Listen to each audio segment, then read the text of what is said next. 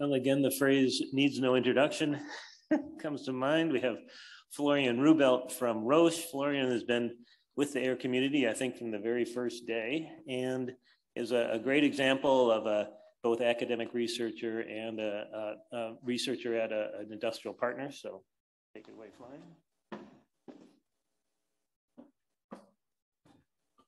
Yes, thank you very much, Felix. Yeah, I'm now at Roche. Before I was from the academic research and with the AIR community for a while.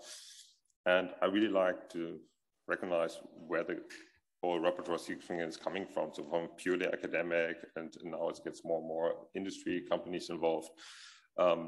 We also see the first diagnostic application, and we at Roche, this is a pharma as well as diagnostic partner.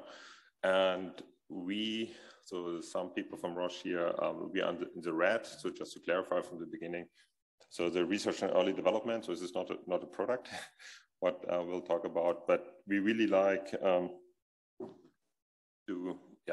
where's a click? Oh, sorry.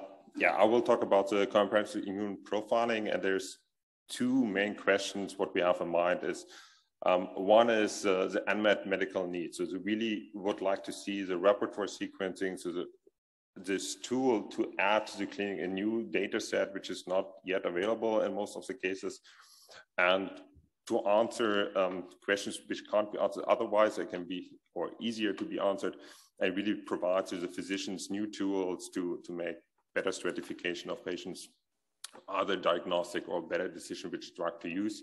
It was also mentioned before from the previous speaker, there's a lot of potential and opportunities, but this is really where the question comes in, not just replacing existing ones, but really adding new tools to the toolbox to address these questions. And one thing is also what we focusing on is having repertoire sequencing not only as T cell or B cells, and really having as a combined assay from B and T cells. And the T cells is not only alpha beta, there's also the gamma delta. So really the 3 cell types.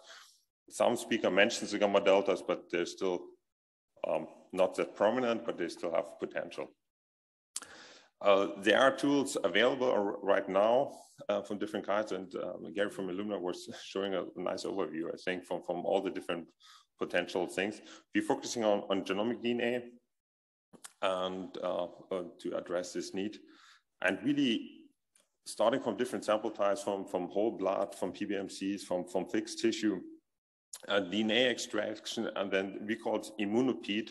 This is an immune primer extension target enrichment, and it says in the name already, so this is a multiplex PCR-based approach, incorporating the UMI, which we also have heard before, which I will come back on it, but using genomic DNA as a starting point, and then focusing for now on the heavy chain side, so the TRB, TRD, and IgH, and one assay. And then really getting the sequence, interpret the sequencing in the context of diagnostic potentially, but really to have an accurate clone count, all 3 cell types, and then applying the bioinformatic tools to make interpretation out of it. And we have seen a lot of software tools, so there's a lot of potentials and opportunities, and we still try to figure out what is the best way to analyze the data. And I think the quest is ongoing, what we really want to do going forward. And yeah, just shortly coming back to the UMI, because it's really something what we think is important to really, based on genomic DNA for RNAs around for a while, but also for genomic DNA, attaching the UMI, unique molecular identifier, to the template in the first extension of the primers, and having the possibility to collapse them afterwards so that you have an accurate clone count, but also get rid of potential amplification, polymerase errors, or sequencing errors, to have an accurate baseline, what we have also seen before, so that the UMI is quite useful, and then based on all the analyzing tools based on this good starting data set from all 3 cell types. And then it's really what you can look in diagnostic or prognostic direction, but also patient stratification, which direction to go, but also provide, of course, the researcher a better tool to understand the complete or the comprehensive immune profiling from the 3 cell types. What supporting the translation research and vaccines, for example, but also all the other disease area, which makes it quite attractive, but also more complicated because you can do so many things. But what are the first things to really focusing on? What are the tools to use for analyzing like the diversity or different organ tissues? Then the setup of the clinical studies to really get rid of the noise in the data or the parts we don't understand yet. So and to tracking individual clones. And yeah, can we really back on the 3 cell types, because we think it's important to leverage the full power of the repertoire. For some application, the 1 single cell type might be enough, might be all you need. For other questions, it might be good to look not only in T cells or B cells separate, and we have heard a lot of talks that what the individual power are. Some are combining these, and then also adding the gamma delta as a third cell type in it. And then the question how deep you need to sequence is, of course, an obvious question, but it depends on always on the question.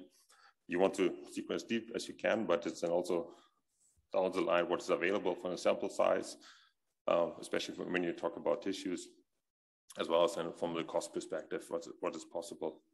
But the 3 cell types can be, this is one of the publications just coming out recently, some days ago, where we looked in COVID data sets between healthy, mild, and severe COVID cases, and looking at the repertoire and the overlap of the clones in the repertoire, as well as the cell count, what I was mentioning earlier with UMI, which makes it easier to count the templates, the genomic DNA templates in the first place. And if you look at the single cell types or in combined information from B cells to D cells or in combination, and including also the cell count, the absolute cell counts or the cell counts per nanogram input material of genomic DNA, the modeling gets better and better. So it's far from perfect. So, but it gets better, and you can leverage the individual cell type advantages and combine them. So this is additive, it's not just replacing the information, and it's add information from each cell type. And this is a way we want to go forward with it, and really leverage these 3 cell types with UMIs based on genomic DNA. We are in research with this no product, and you saw the disclaimer.